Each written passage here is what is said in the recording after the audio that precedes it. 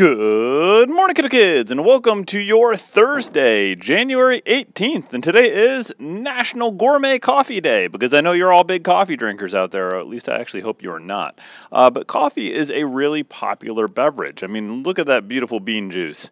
And if you think about it, it's kind of weird. We're roasting beans, grinding them up, and then pouring hot water into them to make kind of this bean stew. And that soup that we end up making is just an extremely big part of the economy of the world, actually. Crazy enough, it's a $40 billion industry just here in the United States alone. And the really crazy thing about that I found out just through looking at statistics is we're not even the biggest coffee drinkers. The majority is consumed by Europe. And what blew my mind completely is that Asia has become the larger consumer of coffee than the United States, North America. And that's just really, really wild. So I just got to point out that that's kind of a crazy thing where we're not really the big coffee drinkers anymore. And what makes gourmet coffee, I mean, it's the coffee beans are special, but also the way that you brew the coffee is extremely important. There's pour-over coffee, where you pour your hot water over the ground coffee beans and through a filter and let it drip through. And that's probably the most popular way to brew your coffee. That's what most coffee makers use. There's percolator coffee, where you heat the coffee, or the hot water, from below, and it percolates up through a tube and on, out like a fountain across the coffee grounds that way, and then through a filter down below again. There's also, the French press, which is kind of like you just make a bucket of ground coffee soup, and then you press a filter down over the top of that and push the grounds to the bottom.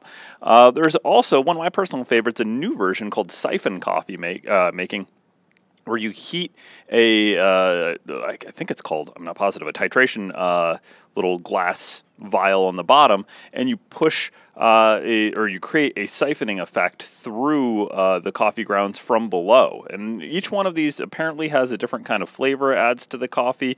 I don't really know. I haven't tried every single one of these, but it's just really cool. And we know something about coffee as we actually run a little coffee shop, Java Junction Jr., so cool little piece. Anyways, knowing all of that coffee information and getting you perked right up, let's find the flag in the room and... Please rise for the flag salute.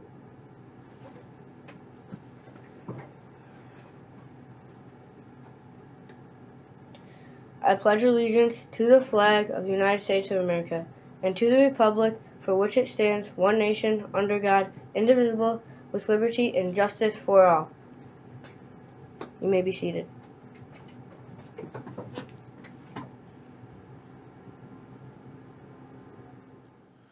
All right, you crazy kind of kids, let's talk a little about food for the day. On our menu, we have a turkey sandwich or a penne pasta with meatballs, breadstick, tossed salad, dressing, cucumber slices, pears, and milk. What's going on with that weather outside? It's going to be another cold one. High of 27 degrees, warmer forecast than it was yesterday. And across the board, it's going to warm up a little bit more than we expected, but there's also going to be a bit more snowfall. We're looking at some potential lake effect cruising across the Kendall area. So we might get a couple inches here and there over the next couple days, but it's a very, very variable weather pattern that we're dealing with. So there's not really good guarantees of how much we are going to be getting. So we're going to keep an eye on it. I'll keep you updated tomorrow as I get a little more information.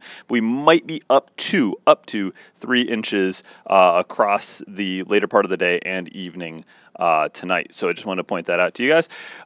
Next week, though, the big warm-up, we're going to look at a kind of a wintry mix coming in on next Wednesday as the weather warms right up on Monday. And yeah, so it's kind of a little bit of cold, a little bit of warm. We'll see what goes on, but the weather is just, too hard to call completely right now. Anyways, let's do that part of the announcement. It's called the Kendall Canines, and I do want to point out that we got some felines to start the way.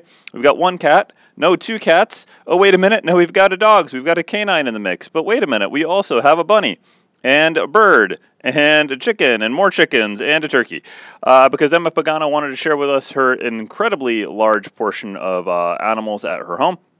So I'm going to have to say plus, 100,000 points, because look at the sheer number of animals right here. So way to go, Emma. And if you guys want to bring in some more pet images, I do want to stress that just make sure you've got those images picked out in advance. It makes the whole process a lot faster. Anyways, let's do the mission statement. The mission of the Kendall Central School District to provide the knowledge, skills, values, and attitudes needed by students to live responsibly and compete successfully in today's and tomorrow's world. Well, I hope you guys have a terrific Thursday, and if I don't get you to see it, remember to Stay Colorful Kendall.